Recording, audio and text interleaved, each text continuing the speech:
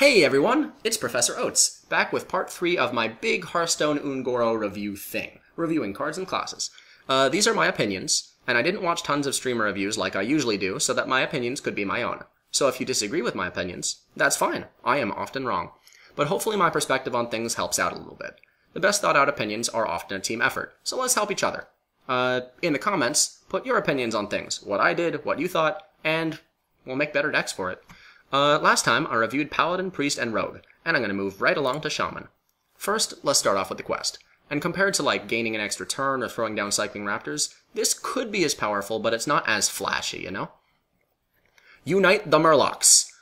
Upon summoning 10 Murlocs, your noble goal is rewarded with Mega Fin. Look at this guy, he's huge. Also, a 5-mana 8/8, again. Battlecry, fill your hand with random Murlocs. And he's a Murloc if you didn't guess. Now, Murlocs have tons of synergy with one another, so filling your hand with up to like 9 or 10 Murlocs if you're about to run out of a hand, that's really good. You are going to have commanding plays on following turns. And summoning 10 Murlocs to complete the quest isn't that terrible, because it's summon, not play.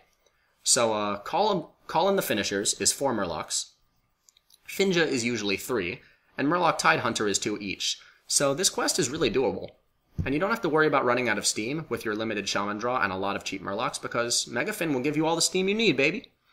It's a shame Finley's heading out, because, like, ever since Finley came out, he's been used in aggro decks just because I don't have Hunter or Warlock hero power, so I'm going to try and get Hunter or Warlock hero power. Or he's been used as fodder in a Curator deck just to get 1 extra draw, even though he wasn't really that useful in those decks and often got, like, cycled out. Like, he wasn't even run in decks where he was supposed to be run. And now there's a deck that's perfect for him, and he's not in the set anymore. He's even in the card art! Come on! Well, despite losing Finley and everything is awesome, the deck's probably still going to be really good. It will be competing with a lot of strong Shaman options. Most likely, Jade Midrange Shaman and Elemental Shaman.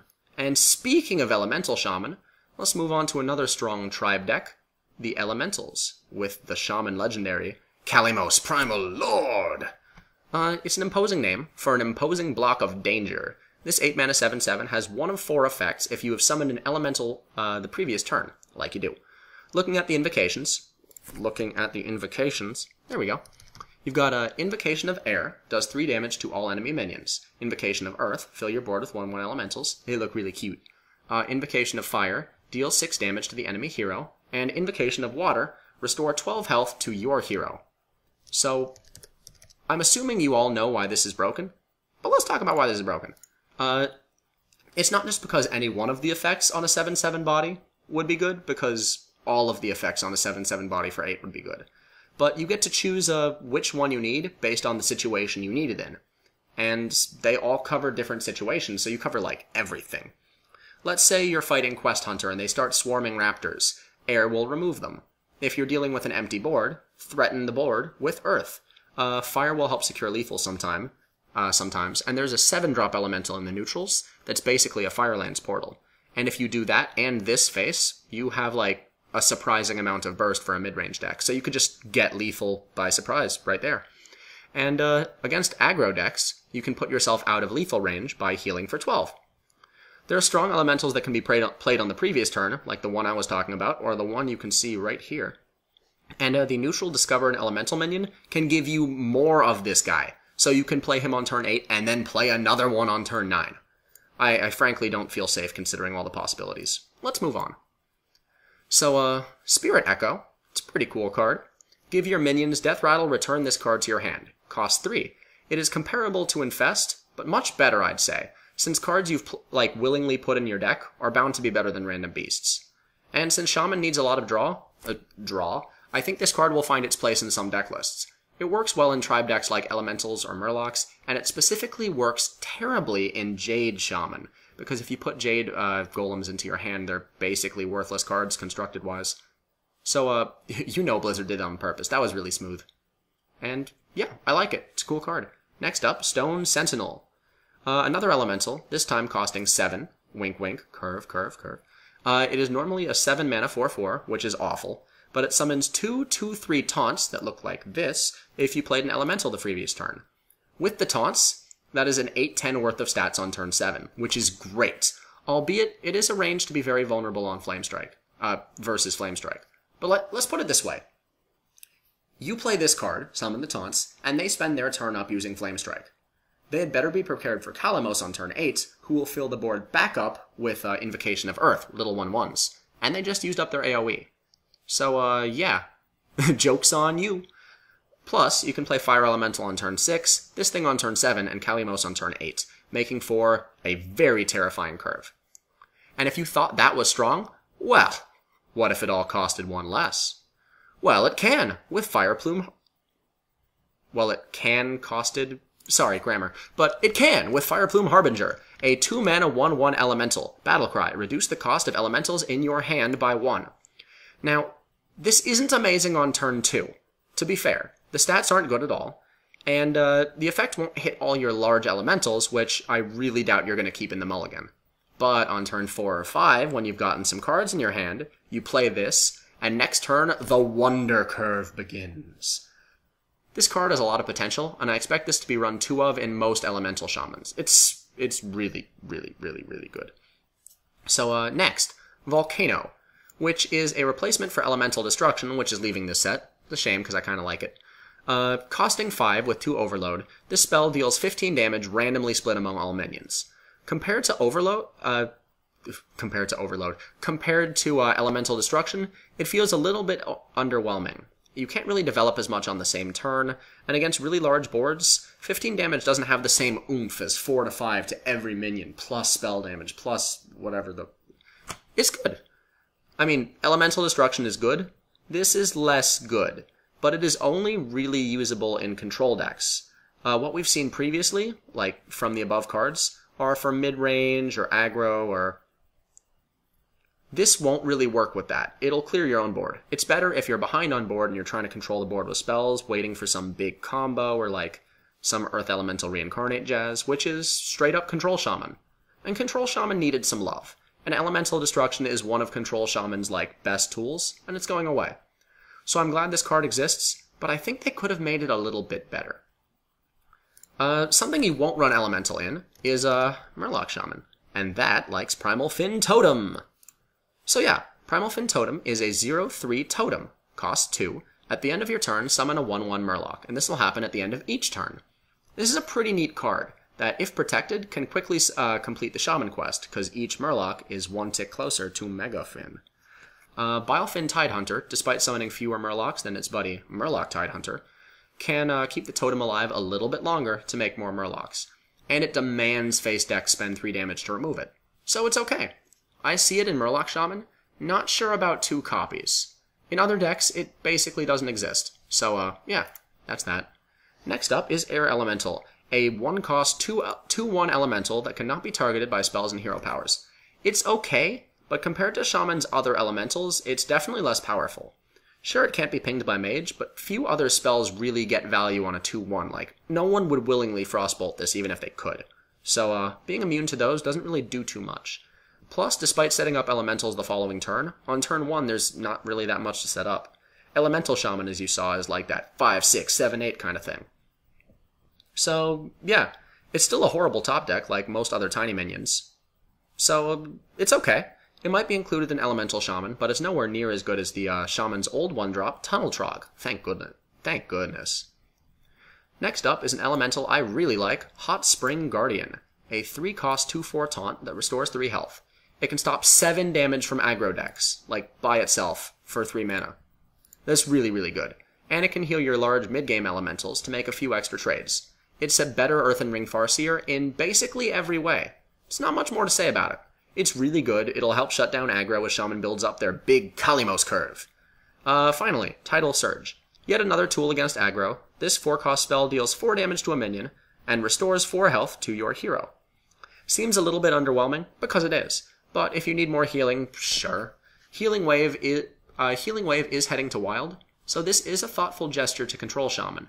But that might be the extent of it, just a gesture. So, final thoughts on Shaman. Well, Jade Shaman is losing Bran Bronzebeard, and Shaman in general lost their amazing early game staples of Tunnel Trog and Totem Golem, and Control Shaman, which you didn't see that often, lost Elemental Destruction. But Jade Shaman might still be powerful. They didn't lose that much. Well, yeah, they kinda did. You can tell Blizzard was worried about Jade Shaman, because they literally added nothing that helps it. They made all the good new class cards archetype specific to Elementals and Murlocs. And that's where Shaman's going to head, in my opinion. Both are going to be solid decks, but have the potential to dominate the latter. Elemental Shaman especially. Kalimos is just so powerful. And if Shaman gets the Dream Curve, it seems pretty hard to stop. Okay, next up is Warlock. Let's start with the quest, Lakari Sacrifice. Quest, discard 6 cards, and you are rewarded with Nether Portal, a 5-mana spell that gives you a permanent portal on the board, and at the end of each turn, summon 2 3/2 imps. Obviously, this quest is catered towards discard lock, and multiple existing cards like Soulfire and Doomguard, as well as new cards, have very obvious synergy with this quest. The turn you play it won't be turn 5. Discarding 6 cards seems nearly impossible by then, but whenever you do get your portal, it's 5 mana for 6/4 of stats, which isn't great, but it isn't bad either, considering you get those stats every turn for free until the game's over. Even if the imps can be cleared by 2 damage spread spells, they will get out of hand eventually, and this fixes a major problem with Zulok, only having strong board presence early in the game, and then you need to draw into a bunch of small minions, and you waste mana each turn, and, well, yeah, you don't have to do that anymore, because you get 3/2s all the time. In addition, demon buffing cards will consistently have targets on the board to boost. That might be important, but it probably won't be. It's a good quest. It might prompt slower discard lock variants too, so that's fun. Next, the legendary minion, Clutch Mother Zavas. 2 mana, 2/2 beast. Beast? Okay. Whenever you discard this, give it +2/+2, and return it to your hand. Beast is a little strange, but okay. And the fact that she keeps coming back buffed is not just good for the eventual huge minion you'll play, but she also gives you consistent discard fodder. Like, she is the only card in this game that is not actually discarded when discarded. Even Silverware Golem leaves the hand to go to the field. But she'll come back. You will continuously use discard effects because you have something to discard, namely her. She seems strong enough if drawn early to be a powerhouse for a very, very low cost. I could see 2 mana 10/10s, 2 mana 8/8s, and as a top deck later, she is awful. The 2 mana 2/2 isn't really that bad stat-wise, but any 2 mana 2/2 would be a bad top deck except for Dark Peddler, which is sadly leaving. It's an auto-include. This card is an auto-include for any discard deck. She might randomly win you a free game, but she is significantly worse the later you draw her. Next up, skipping ahead to another discard synergy minion, we have Cruel Dinomancer, a 6 mana 5/5, Death Rattle, summon a random minion you discarded this game. I don't know if this counts for Silverware Golem or the many sheddings of Clutch Mother Zavas, but on average, this card should be pretty good, as it gives some slight silver lining to tragically discarding your Doomguard. Death Rattle is a little bit slow, but Warlock isn't getting many early game cards this expansion, so this kind of fits that trend. It'll most likely see play in slower variants of Disco Lock, and it probably won't be seen in more traditional aggro builds. Finishing off the discard synergy, we have Lakari Fellhound, a 4 mana 3/8 demon dog with taunt. Battlecry, discard 2 random cards. 3/8 is a really powerful stat line that we haven't seen much of, especially for a 4-cost minion. And taunt with that much health really shuts down aggro decks. The demon tag means that a single buff can turn this card into a nightmare for the opponents as well. It's also very good at completing the Warlock quest, getting a third of the way there by itself. They're good dogs, Brent. And the rest of the cards are not discard related, but they're all pretty creative, starting with Blood Bloom. Blood Bloom. Your next spell this turn costs health instead of mana. A cheaper Cho'Gall, this spell costs 2 mana. He costed more than that. Your next spell, yeah. Well, my first thought was like, OMG, turn 2 Doom. But after I got a little less sarcastic, my second thought was that this card is pretty bad. It is the same problem as Cho'Gall. A lot of spells in Warlock aren't good enough to merit this effect. Adding to that, even fewer spells you would want to play early. Example being Siphon Soul. That's a pretty cool card with Cho'Gall. Terrible on early turns with Blood Bloom. Like, who are you going to Siphon Soul? Bane of Doom and the new Feeding Time, which you can see right here, would be a pretty cool thing with this card. You get to remove a minion, you get to, develop at the same time. Only costs 2 cards, 2 mana, and 5 health to do so. And with Reno Jackson leaving, health is kind of important. So, that is more costly than you'd think. I don't like it, but someone will find tricks with these cards. Most likely with Bane of Doom or Feeding Time. So, next up is Chittering Tunneler, And Chittering Tunneler is a 3-mana 3/3 beast. More beasts. Battlecry, discover a spell. Deal damage to your hero equal to its cost. This is a pretty nifty effect, but unlike other discovers, taking a high-cost, high-value card takes away a lot of health, so you have to micromanage not dying when making your discover decision. This makes it a little bit worse than other discover effects, but 3/3 of stats and a card draw still isn't bad. Forbidden Ritual and Soulfire will be good draws regardless, and with Imp Gang Boss leaving, there is opening for 3-mana cards. He's kind of like a little bit larger of a Dark Peddler, so he fills that void too. I mean, he's an okay card. You might see him. Maybe. Now, Corrupting Mist is next, and that's a full board corruption. For 2 mana, every minion currently on the board is corrupted. Destroy them at the start of your next turn. It is similar to Doomsayer, but it is both less powerful and harder to disrupt, so there's some pluses and minuses. You can play minions after playing this spell, but their corrupted minions have the ability to trade with your non-corrupted minions. The big upside to this is that you can use this on boards that threaten 7+ damage, and you won't have a dead Doomsayer. But it does mean you will be taking 7+ face damage, and they get the summon stuff, which you'll have to deal with next turn. It's interesting, but I feel it's overall worse than Doomsayer, and I don't even know if it's good enough to run constructed. Now, the next spell, which I alluded to, Feeding Time, it's similar to an existing card, a card that's been gone for a while. I forget which streamer suggested it, but his ideal patch for Implosion back in the day was to balance out the card's RNG, because it did between 2 to 4 damage, and it summoned between 2 to 4 imps. If you reversed it, and it had 2 damage summon 4 imps, 4 damage summon 2 imps, and 3 summon 3, it would be balanced. This is that kind of idea. As for 5 mana, it deals 3 damage and summons 3 1/1 Pterodaxes, which are beasts. There's a lot of beasts. This card could have been 4 mana, is all I'm saying. It still has synergy with Knife Juggler and Darkshire Councilman, but I don't like it. 5 mana is a little bit too much. And here's an even bigger beast, the Ravenous Pterodax. Let's scroll down a little so you can see his cute face. 4/4 minion with 4/4 minion for 4 is not great. But he comes with a Battlecry. Battlecry. Destroyed a friendly minion to adapt twice. And 2 adapts can make this guy really strong. Like, make him a 4/7 that can't be targeted by spells. Or a 4 mana 7/7. A 5/5 taunt. There's a lot of different things he can be. Even the okay combinations are really strong for 4 mana. Or you get a 4 mana 7/7. He needs food from your side of the field, though. So the best targets are 1/1 tokens, Possessed Villager, or eggs. Runic Egg, and now the neutral 3-drop egg, which you'll see eventually. It's basically an Nerubian egg. You'll see it when we get to the neutral cards. This card is strong, but Discard Zoo may not have room for him or his needed support. Whether this prompts another style of Warlock, one that's not discard-based, I don't know, but there's a possibility, and that's fun to think about. And finally, Tar Lurker. All the Tar cards are taunts, with very high stats for their cost on the opponent's turn, and on your turn they lose a lot of attack, so they wall better than they trade. This one alternates between a 4/7 and a 1/7 for 5 mana. Doesn't really seem too powerful. This one in particular, the other ones seem really strong. But it can protect a threatening minion. People may find use for it, for sure. Final thoughts on Warlock. Discard.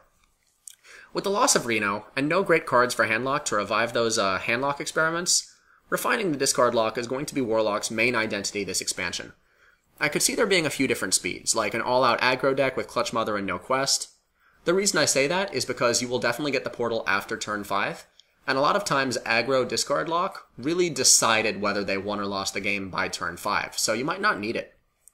You do lose a little bit of early game with no Dark Peddler, no Imp Gang Boss, so I could see a mid-range deck with both of the legendaries in it, or a slower deck that aims to stall out the game to get full portal value, which is nearly infinite. I look forward to seeing what people come up with this. Non-discard Zoo might be fun with Ravenous Pterodax, as I was talking about, but the loss of Dark Peddler and Imp Gang Boss is going to hurt that deck a lot more than Discard Lock. And last but certainly not least, the swarthy scourge of the current ladder, Pirate Warrior. Warrior. Their quest, and honestly every card, push the class in a very different direction from "I'm in charge now." That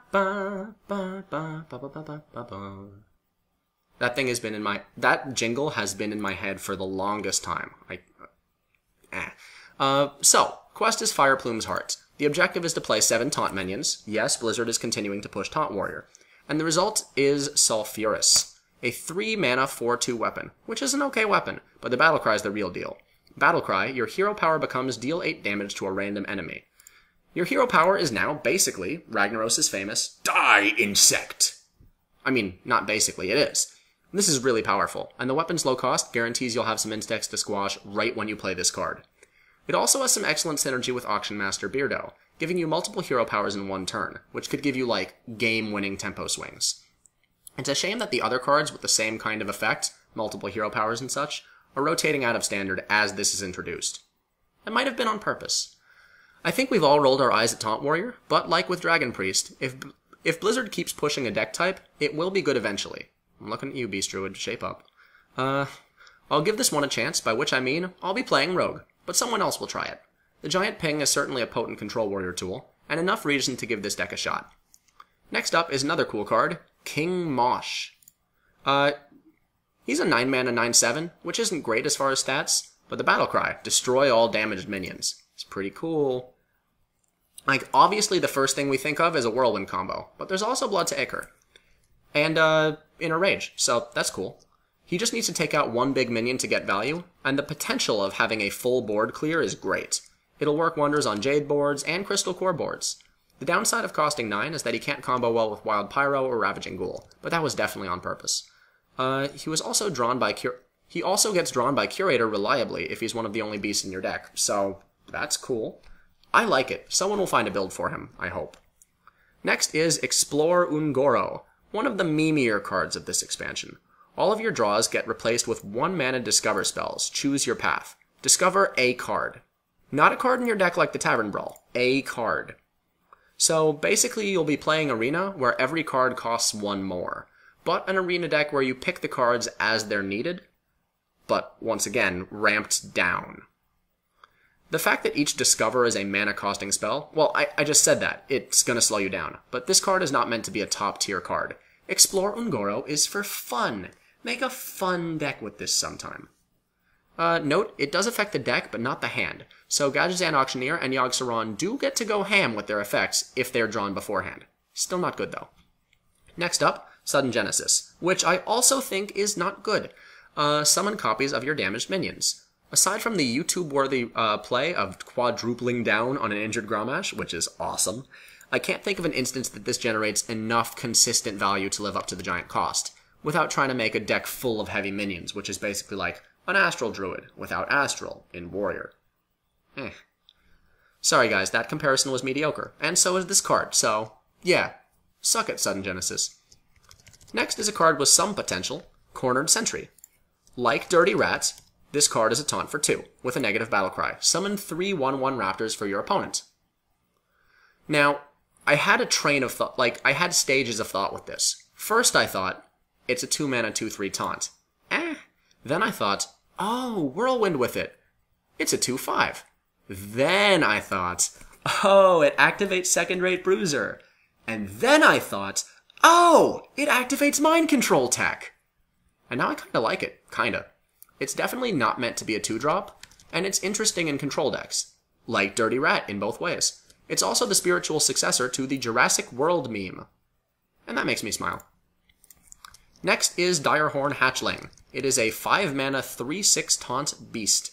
Death Rattle, summon shuffle a 6/9 Direhorn with taunt into your deck. Direhorn Matriarch. Look at that mama. She's strong. 5-mana 6/9 taunt. That's ridiculous. So, in Control Warrior, you actually have a good shot at drawing this. It's kind of like that Hunter Dinosaur, except you will more reliably get the big guy. So, yeah, this card could actually see play. The original body is kind of disappointing, though. Beast Tag doesn't make it any better in my mind. I guess you could curate out this one, too. And you could actually curate out the big one, but you would have to not be running King Mosh. There'd be specific builds for both of them. I see it being pretty good. Molten Blade. That's another maybe kind of card. Each turn this is in your hand, transform it into a new weapon. And Blizzard has confirmed the weapons can be from another class. So imagine that upgraded Doomhammer pounding away. Well, actually, don't. You probably won't run this in a deck that you're running Upgrade in. The RNG is a little bit more controlled than Shifter Xeris, because there are fewer weapons than minions, obviously. but I'll still have to see it in action before liking this card. I trusted Shifter Xeris, so I've been hurt before. Now, Ironhide is a card. Gain 5 armor, 1 mana. Good with Shield Slam. Doesn't do that much else, and there's other cards to deal with Pirate Warrior. Next! Let's see. Ornery Direhorn. It's a pretty cool use of Adapt. 6 mana, 5/5 Beast. Taunt. Battlecry. Adapt. You could make it a 5/8 Taunt for 6. You could make it a 5/5 Divine Shield for 6. You could make it Spellproof versus Mage, or give it Poisonous versus a Deathwing. I don't know if it'll be good, but it is a taunt. It does have a lot of options, and it is another option for clearing the quest. Another option for clearing the quest, they're just throwing taunts at this class. Tar Lord. This is the largest of the Tar minions. This one is for 7 mana. If you wanted to play a taunt from 5 to 6 to 7, you can do that. So, 7 mana taunt, 1/11. On the opponent's turn, it is a 5/11. Half the time, that is more stats than an Ancient of War, which is awesome. If you're stalling for Rag Hero Power, who cares if this dude can't hit face that hard? Well, actually, you'll probably start caring if Rag keeps going face, and then your measly 1 attack can't set up lethal, and then you start losing the board, and, well, let's not think about that. This is a cool card. It might see play in the quest deck. Might. So, my thoughts on Warrior. The quest is cool. Not like as overwhelmingly powerful, or as obviously powerful as the other quest decks, but it seems cool. And it gives a nice endgame condition for Control Warrior, other than just running them out of a deck. And some of the new taunts they've added are really, really powerful. And there's some, I mean, it gave some nice tools to Control Warrior, even ones who didn't go the quest route. But it seems like it's this or Pirates. Dragon Warrior's pretty much gone, since Alexstrasza's Champion, Fierce Monkey, and basically all of the cool dragon cards are moving to Wild. Since there are more counters to Pirate Warrior now, Tar card, the new Ooze card, the Priest quest, the Paladin buff, that crab that actually eats the pirates, most of those tools are neutral too, and therefore available to everyone. So Pirate Warrior is going to have a tougher time. And Warrior in general, if it can't latch on to Pirate Warrior for another season, or find some interesting control build, if it doesn't find a good deck somewhere, it's going to die off as a class. After all we've been through, though, that might be okay. I'm really biased. I don't like Pirate Warrior.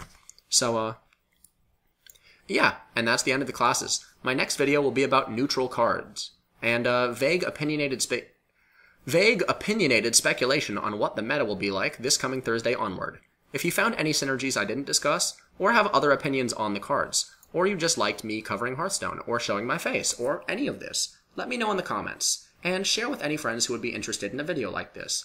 I'm doing something different, and I would really appreciate some validation. Anyway, that's it until the next video. I hope you look forward to it. Bye!